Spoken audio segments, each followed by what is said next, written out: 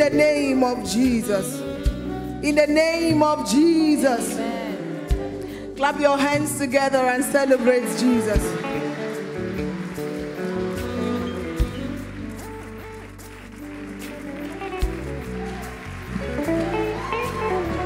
Yeah.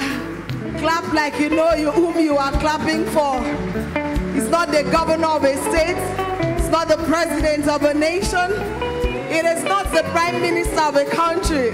You're clapping for the King of Kings, the Lord of Lords, the one who has begotten you, the one who's given you his life, the one who calls you his own, the one who knows you by name, the one who's not too big to listen to you. There's the one who comes down to your level and takes you up to his level. Celebrate him. Clap until heaven hears your hand. You can shout, you can sing, you can even dance. Hallelujah. We are in the presence of our Father. Amen. Please, you may be seated. Sit as kings and priests in God's presence. Good morning, champions. Good morning, champions. We are still in the assembly of the God begotten. And we are still looking at our series on begotten of love. Turn to your neighbor. I think, I don't know whether I'm the one that is cold or we are the ones that are cold. So say neighbor. You remember that our accent? Neighbor? No. Say neighbor. Christ lives in me. I see through his eyes and think through his mind. Turn to the other person. Say, neighbor, Christ lives in me. I see through his eyes and I think through his mind. Hallelujah. John chapter 15 verse 12 and 1 Corinthians chapter 13 verse 5. We will be here till God knows when. This is my commandment, Jesus speaking, that you love one another as I have loved you. And 1 Corinthians 13 has been giving us the definition of love. Verse 5 says, love, which King James calls charity, does not behave itself unseemly. It seeketh not her own, and is not easily provoked. Where we are going to is the last line. Love thinketh no evil.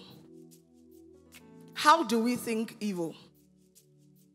We think evil by meditating on the harm done to us or the injury we would like to inflict as a form of payback.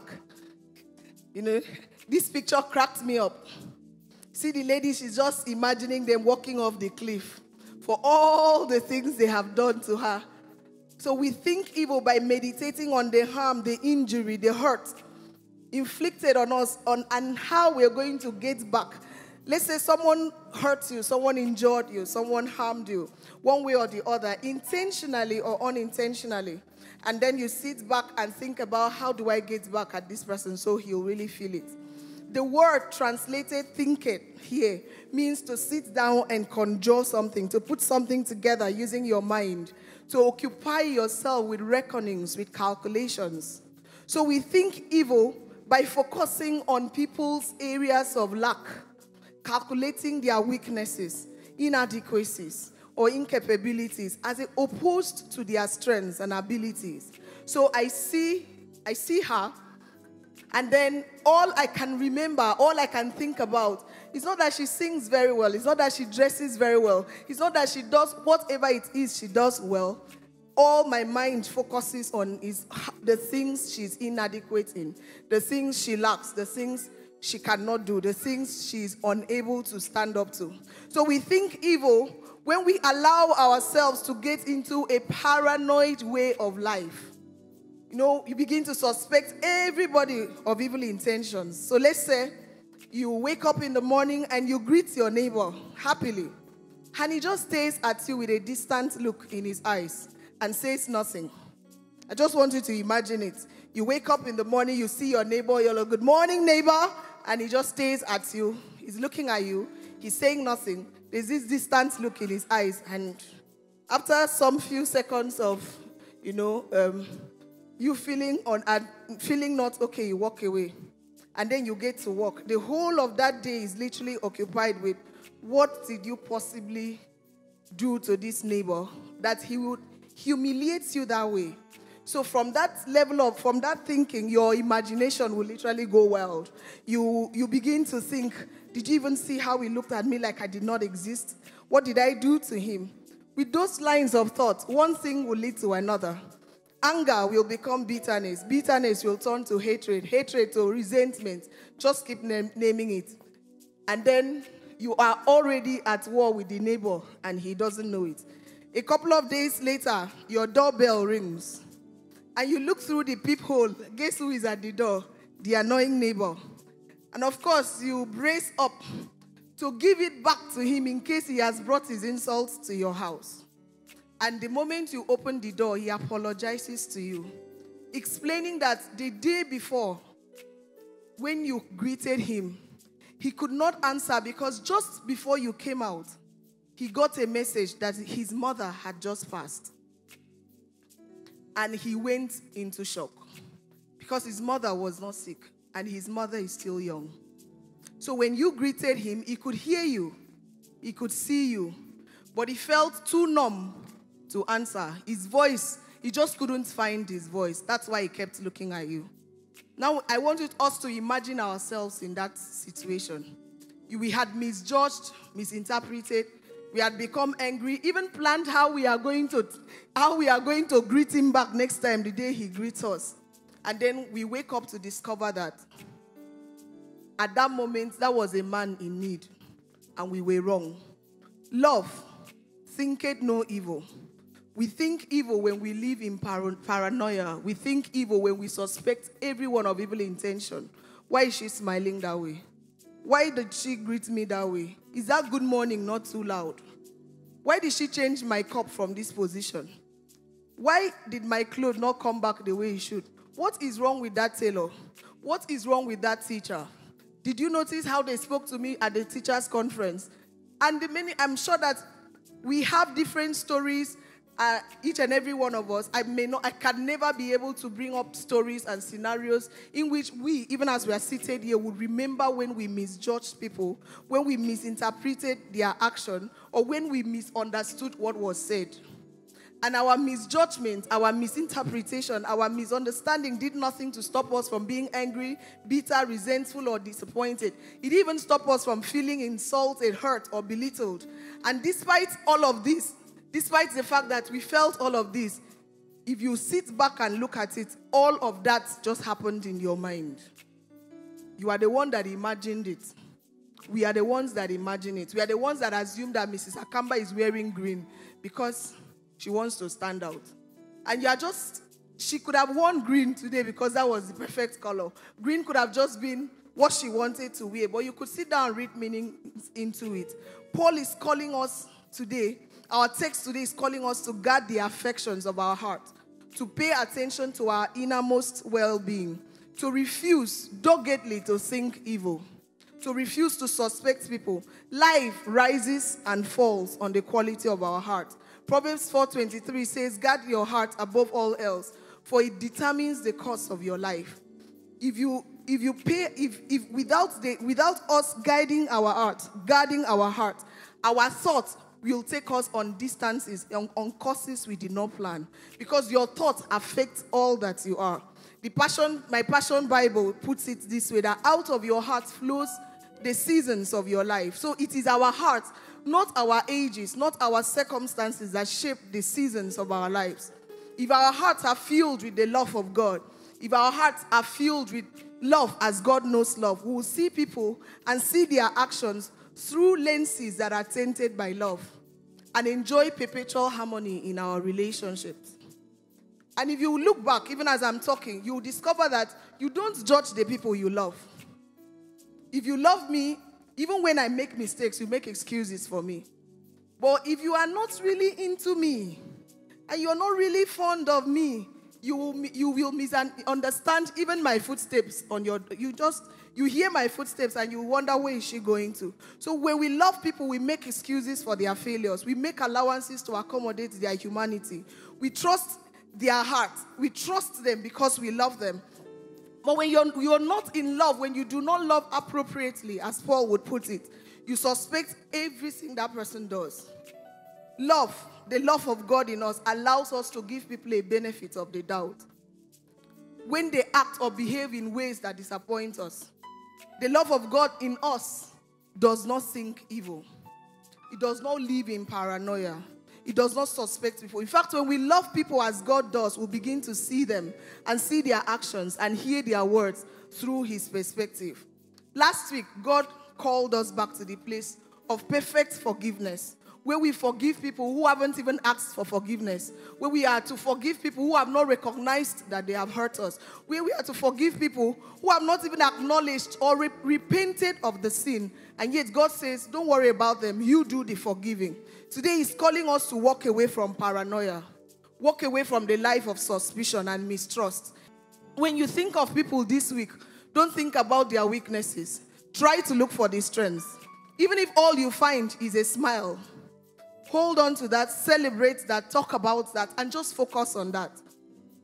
This is the only way we would be able to see beauty in other people. We have to allow the love of God in us to allow the love of God in us to believe the best about people. We have to allow ourselves to the love of God, that it will help us to believe the best about people, see the best in their actions, interpret the best in their words, and perceive the best in their silence. Love does not think evil. As we rise this morning to make our confession, I want us to pay attention to Paul. Paul is the one God used to write this. He said, love thinketh no evil. Why? Because love is busy thinking about the things that are true, things that are authentic, things that are real. Love is busy thinking about things that are noble, things that are reputable, things that are dignified, things that are honorable. Love is busy thinking about things that are just, things that are right and beautiful. Love does not think evil because it's busy thinking about things that are pure and of good report, things that are merciful and kind. Thinking evil is giving the devil a foothold. Thinking evil is inviting the devil and giving him a golden opportunity to manipulate you. And today, God is calling us through his apostle that if there is any virtue in anything, if there is any excellence, if there is anything praiseworthy, fix your thoughts on those things. Meditate on those things. Calculate those ones. Reckon those ones. Take account of those things. Rise as we take our confession. This week, I have a task for us. For everyone you work with, whether at home or in the office, I want you to intentionally search out what is good about that person. Celebrate that thing. Embrace that thing. And when you think about that person, remember that one thing that is good about that person. And just focus on that. For that is how we will begin to heal our heart and train our eyes to see beauty in other people. Say this with me. I am begotten of love to manifest love. Say it like you mean it. I cannot be squeezed into the mold of this present age. I have the spirit of love,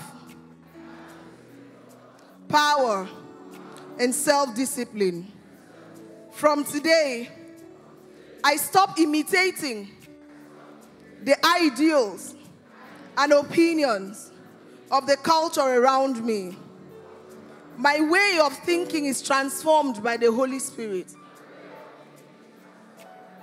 I am empowered to discern the will of God in every situation. I am begotten of God to think differently. I am dead to bitterness, envy, hostility, and paranoia. I refuse to copy the behavior and customs of this world. I take every thought captive and make it obedient to Christ. I allow the Holy Spirit to show me how to think in a new way. And I take delight in obeying the Lord. I am made anew in the attitude of my mind. I refuse to judge by appearance, nor make a decision based on hearsay.